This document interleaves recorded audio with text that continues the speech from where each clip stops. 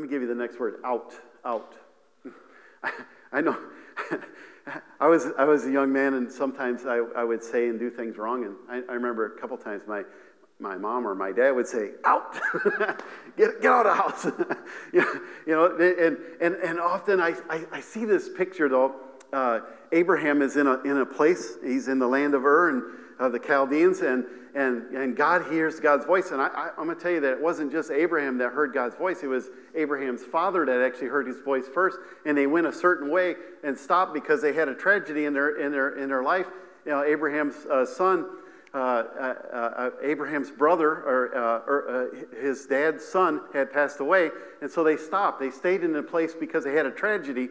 And I don't know, the Bible doesn't say, and I don't know, but maybe Abraham's father was the one that received the promise or the call to go, okay? But Abraham heard the voice of God, and he said, go, get out, because where you're at is not where I want you to be, okay? And Abraham, who is the father of our faith, by the way, okay, he heard God's voice, and he did what? He got out. Right?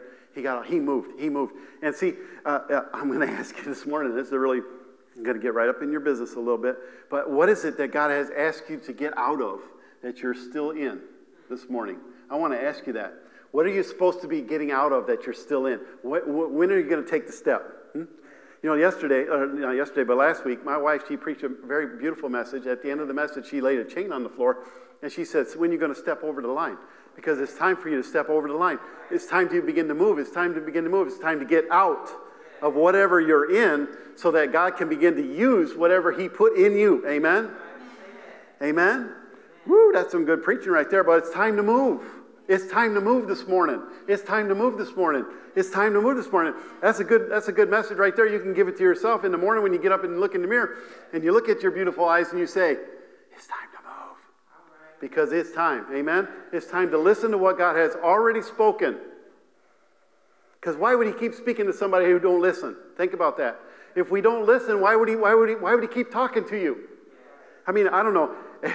I've been married a long time, and sometimes, I'm going to say it don't happen very often because I'm a pretty good guy, but sometimes she will stop talking to me. And I like it because it's quiet in the house, but I'm going to tell you, that's not a good relationship. And eventually, okay, we got to come back together, and there has to be communication again. Amen? And if God is speaking to your life, why do you expect him to continue to bless you if you won't listen to what he has told you to do already? Amen? It's time to get out. It's time to get out. It's time to get out of stubbornness. It's time to get out of selfishness. It's time to get out of all those things that hold you back. Get out. You know what the problem is? This is the problem. We get comfortable in the little jail cell. That's what happens. That's why I use the word fear, because faith is a substance that has set you free. Okay? There's this beautiful picture. I'll show you this beautiful picture. I don't even know where it is. Oh, yes, I do. It's in Acts.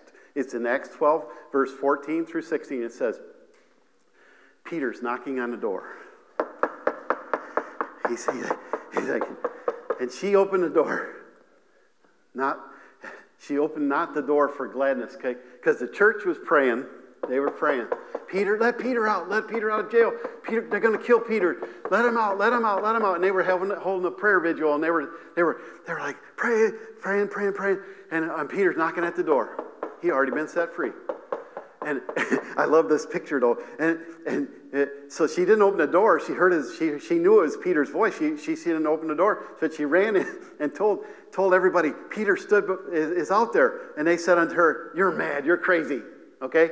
You're crazy. Oh, these people of faith were praying for God to do something, and they were saying, you know, she's saying, he's standing out the door right now. I heard his voice, and they're going, you're crazy. But she constantly affirmed him, and it was even so. And they said, it's just his angel. It's not really Peter. God wouldn't really intervene in our life. God's not really going to answer our prayer, but we're going to pray anyways. Why are we praying? Why are we trusting God for situations if we don't really believe he's going to do it? Oh, ye of little faith. But Peter kept knocking. He just kept on knocking. And finally, they went and opened the door, and they were astonished. God actually answers prayer? oh my goodness, God intervenes in the life of humankind. Oh my goodness. I mean, this is a church. This is a church that had just seen a great outpouring of God. They've seen miracles and miracles and all kinds of people. Peter preached one message, the first message, and 3,000 people came into the kingdom of God that one day. The next day it was 2,000, I think. There was like a whole bunch of people that got saved and got all excited and everything. And then they begin to ask God for things. Amen. And God delivers things. But they're astonished. They're like, you're mad, you're crazy. But Peter kept knocking. What are you praying for this morning that is standing right in front of you?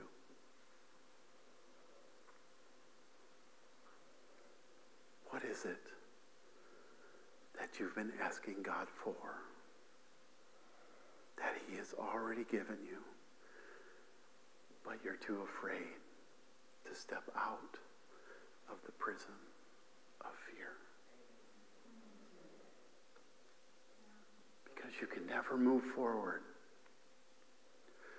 unless you operate the faith that you already have. Faith is the substance this morning. It's the thing we hold that will move mountains in my life. It's the thing that I can use to move me from where I am to wherever it is He wants me to go. And I can trust that it's going to be better than where I am now. Amen. Do you agree with that? Or do you think that I am mad? Am I crazy? See, because I'm not crazy. I, this morning, am a Christian. That's what a Christian looks like. Amen? It's time for the world to see a Christian stand up and be a Christian. Come on. Somebody's going to have to stand up and stop being afraid. Somebody's going to have to stand up and say, you know what? I'm going to pray for you. Somebody's going to have to stand up and say, you know what? I'm going to believe God for a financial breakthrough. Somebody's going to have to stand up and say, you know what? I believe that God can do things that I don't understand. I believe God will bring something about that I had I couldn't imagine. I'll be astonished. I'll be like, what? Like, what? That's from down south in Mississippi. I'm talking Mississippi now. What? It's like, I don't understand what they're saying, but what? I don't know. They must be excited about it. What?